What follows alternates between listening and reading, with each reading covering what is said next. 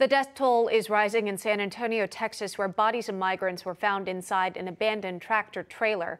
Correspondent Toni Waterman is live for us in San Antonio with the very latest. Toni?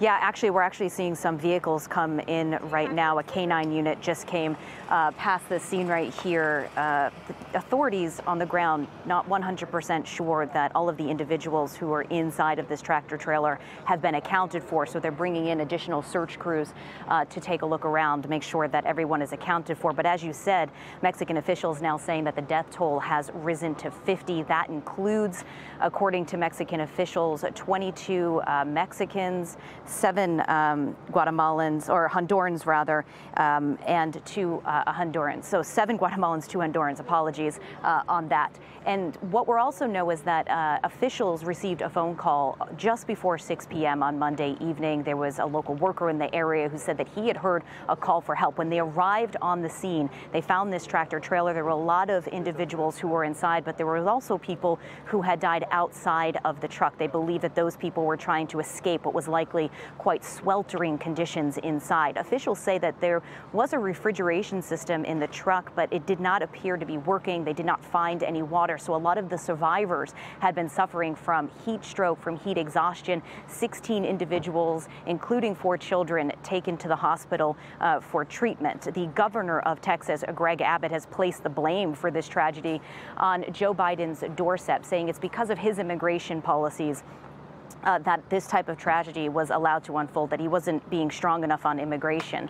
Of course, other people would disagree, saying that this is about poverty, this is about desperation. That's what the Mexican president has said, and also that there is not enough control at the border right now. So this investigation has now been turned over to Homeland Security. It's unfolding. 3 individuals in custody, not clear at this point their exact connection to this tragedy.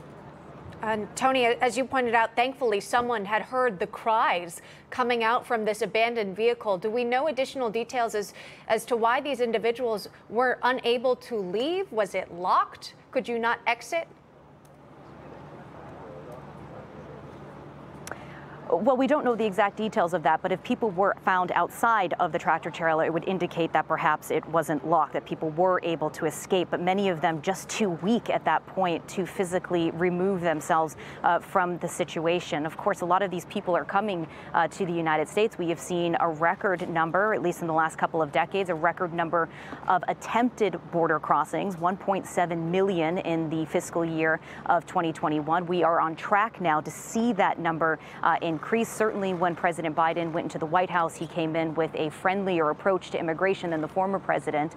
And also some people saying that Title 42, that pandemic era policy of turning away migrants at the border, including asylum seekers, may have played a role here, because when those individuals are turned back, there are no criminal penalties, there's no detention, so they oftentimes will return and try to get in again. In fact, officials saying 30% of people that are attempting to cross the border right now have tried previously to do that. So, of course, migrant smuggling is nothing new. We have seen these horrific tragedies before. In 2017, 10 individuals found dead in a truck. Also here in San Antonio in 2003, 19 individuals found inside a truck in Victoria, Texas. So this is an issue that the Biden administration is vowing to try to fix, but of course an ongoing problem. And when you have a 1,250-mile-long border between Texas and Mexico, you do have a lot of people attempting to cross in.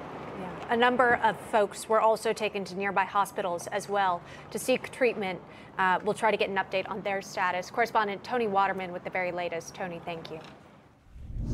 All right, for more, we'll welcome in Newsweek opinion editor and the host of the Josh Hammer Show, Josh Hammer, and Democratic strategist Bre Maxwell. Thank you both for coming on here. Just a tragic story here that we're learning as more is discovered as the hours go by here. I wanted to jump into the governor's response already in Texas here. A Republican governor from Texas saying, Greg Abbott saying this, quote, "These deaths are on Biden. They are a result of his deadly open border policies. They show the deadly consequences of his refusal to enforce law," end quote. And then the White House press secretary had this to say. But the fact of the matter is the border is closed, which is in part why you see people trying to make this dangerous journey using smuggling networks. And I'll go to Josh Hammer on this, and again, separating the tragedy that you see there to a broader scope of what's happening. This is not the first death or deaths that we've reported on, as many are trying to come across the border in record numbers.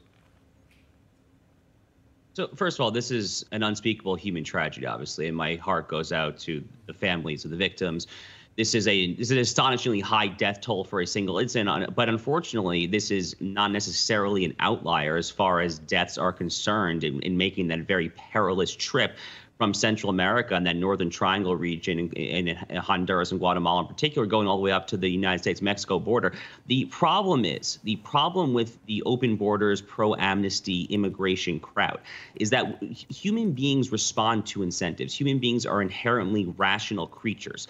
They literally did interviews on the border last fall, down when there was that mini crisis in Del Rio, Texas. We all saw the images down there. They literally interviewed what at the time were Haitian migrants who were trying to come across the border. They went up with a microphone. They said, "So why are you coming?" And they literally said straight to the camera, they said, because the administration's policies are trying to welcome us there. When you telegraph a message that your border is open, what you do is you disproportionately and perversely incentivize the world's most gruesome transnational criminal cartels. These cartels that control large swaths of the U.S.-Mexico border, and Mexico in that part of the country is a failed narco state.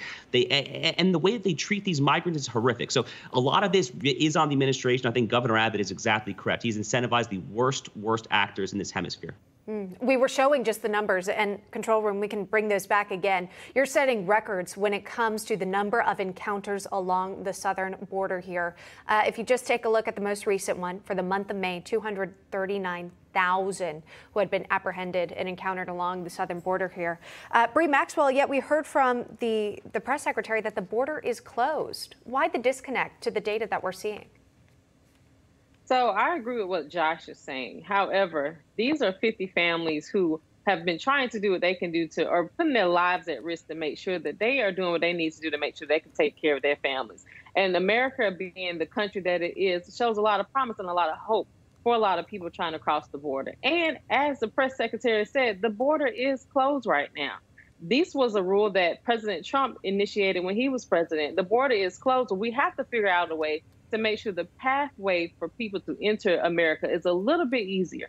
Do we need to vet these people a little bit better so that we can make sure that cartels are not able to enter this country? I absolutely agree. But we also need to make sure we're trying to figure out ways to make sure that people who are just trying to find out how to take care of their families in a better way have an easier and better access to this country. All right, out of time. Josh Hammer, Bre Maxwell, thank you so much.